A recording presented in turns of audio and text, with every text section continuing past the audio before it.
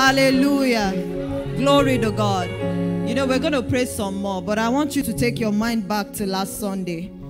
All right, as that was rounding up his teaching, he showed us how sentiments can stand in the way of following the voice of God. And he took us to the book of Acts, the story of Acts chapter 20, verse 22.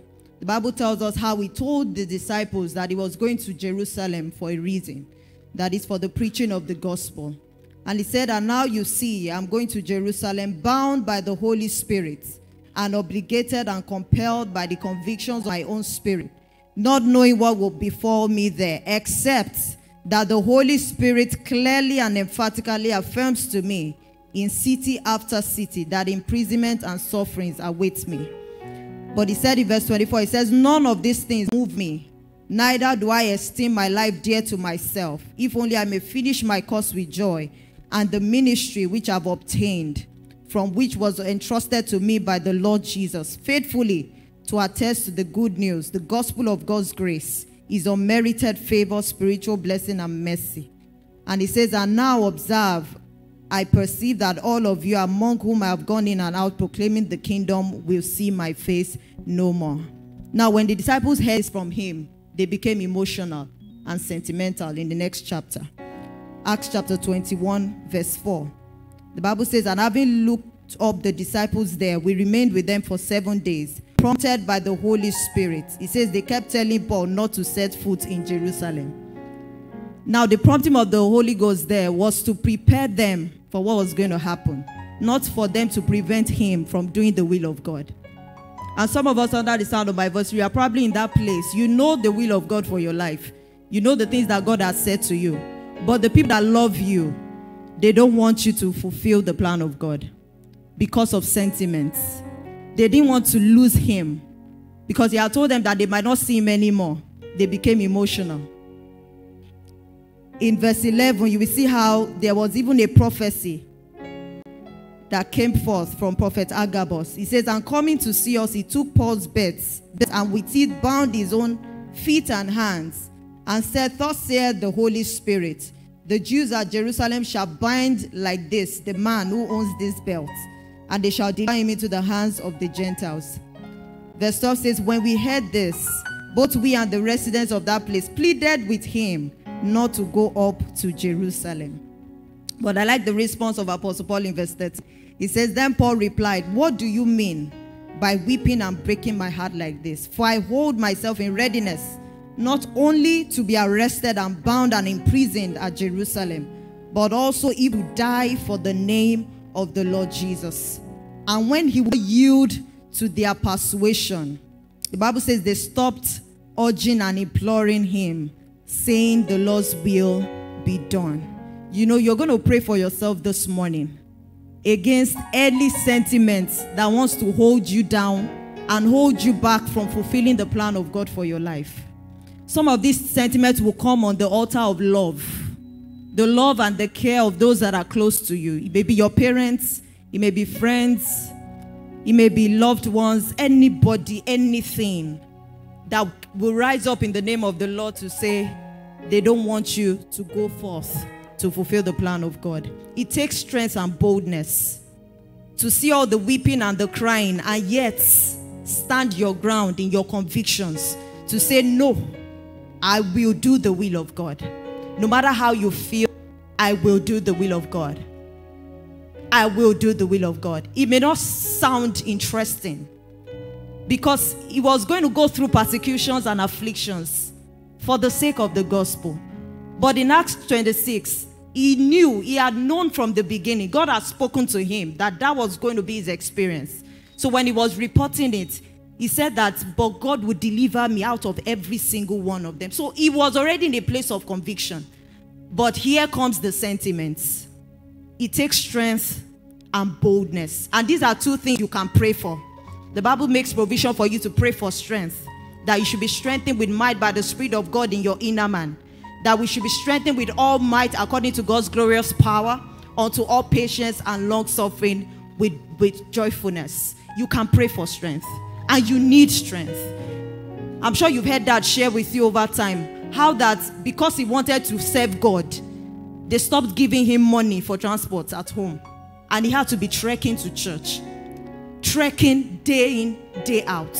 It's not convenient, is it? It's not. It's not. I know someone in this church who gets beaten every Sunday because she comes to church. I have gone through my own fair share of persecution. My dad never wanted me to join this ministry from day one. He wanted me to join the fellowship of his home church. Is that not sentimental? The sentiment of this is our home church, so I want you to continue there. But I had come across lights, and I was not going to let anything take it away from me. There were Sundays that I would dread this call because he would call me every Sunday to ask, where did you go on Sunday? And those were not sweet things. Those were not sweet calls every Sunday. But I stood my ground. If I did not stand strong in my conviction, I won't be here today. Dad will not be here today. There's somewhere that God wants you to be in the future. And now you need to stand strong in the things that you believe. So whatever your case may be, I want you to open your heart, lift up your voice and pray now for strength, for boldness, to stand strong in your conviction, that you will rise above every sentiment. Your own may not be your coming to church. It may be you acting on a divine leading. Probably God is leading you to go along a particular path, but the people around you will not let you. They come in the voice of Peter saying, Jesus, you're not going to die, but you're going to have to say, get thee behind me, Satan. I will go to the cross, because if I don't go to the cross, there will be no salvation of men. If I don't go bound to Jerusalem, there will be no fulfillment of the plan of God. There will be no epistles for us to read today. There will be no preaching of the gospel. There will be no saving of souls.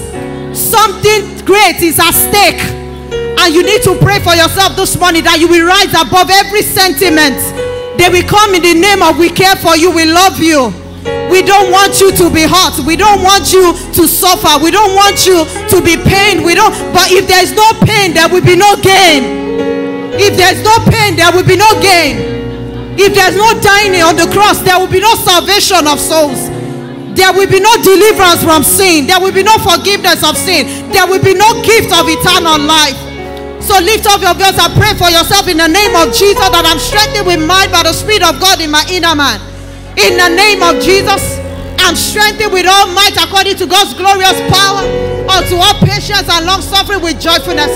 In the name of Jesus, I receive a fresh supply of strength to stand strong in my convictions, to stand strong in the things that I believe, to stand strong in the leading of God, to stand strong in the divine direction that God is showing me, the things He's instructing me to do. Some of you may not be facing challenges now. Maybe there's something waiting for you in the future. That this warning is coming, this instruction, this opportunity is coming to you now to prepare yourself ahead, to get fortified in your spirit, man. That no matter what it is, no matter the opposition, in the name of Jesus, no matter what it is that rises up against me as a wall or as a mountain, that I'm going to jump over it, that I'm going to run through a troop, but I'm going to leap over the walls. In the name of Jesus. Come on, pray for yourself now. Masendo megadosha azumbra di caria tobo sentele rebasha mande bradisa kundele roshata yabrado sonde yeketia. For some of you, it is the cares of this world, the cares of life, that is holding you down, holding you back from walking into the fulfillment of God's plan for your life. The need to make money, the need to do this, the need to do that. But I'm telling you this morning, there's nothing that is more important than your ministry. There's nothing. When we stand before the Lord Jesus at the end of this race, He's not going to ask you about those things. He's going to ask you about your ministry. So will you be able to stand before the Father to say that I've finished my course and I've run my race and I've fulfilled the ministry that the Lord Jesus has committed into my hands? Are you going to be able to stand before God to say that? Are you going to be able to stand and receive a reward for the things that you did for Him pertaining to His kingdom? Come on, pray for yourself and break free and break loose from every sentiment from every sentiment in the name of Jesus. Mandekala sota yebredoso diakita larabasha repotoso dikaliandos ezibadia katomboria tamashata lepretuso matekati kata. Anything that holds you back, a way of thinking, an imagination that just doesn't see, that you don't see yourself in the light of the fulfillment of God's plan for your life, you need to break free from it now. You need to set yourself loose. Yes, rise above every sentiment. Rise above those entanglements in the name of Jesus. Rise above it and fulfill your ministry.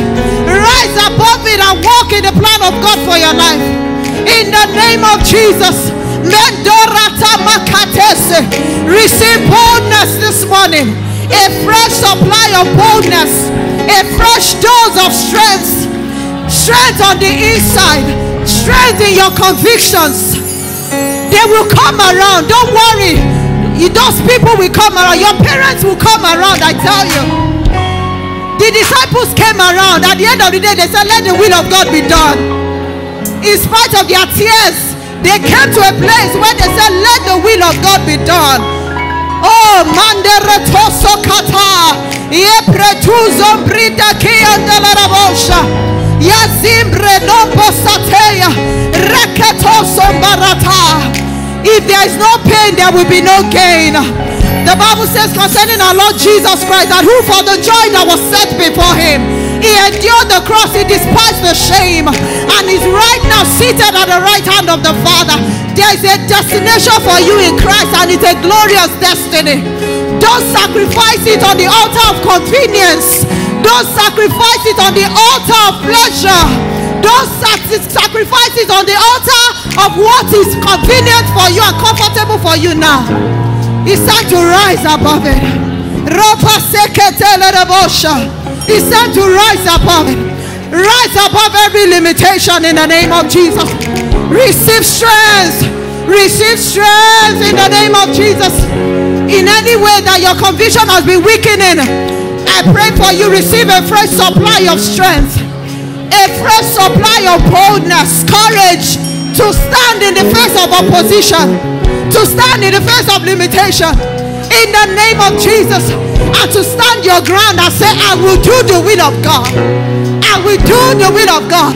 I will go to where God is sending me. I will do what he's asking me to do in the name of Jesus. Oh,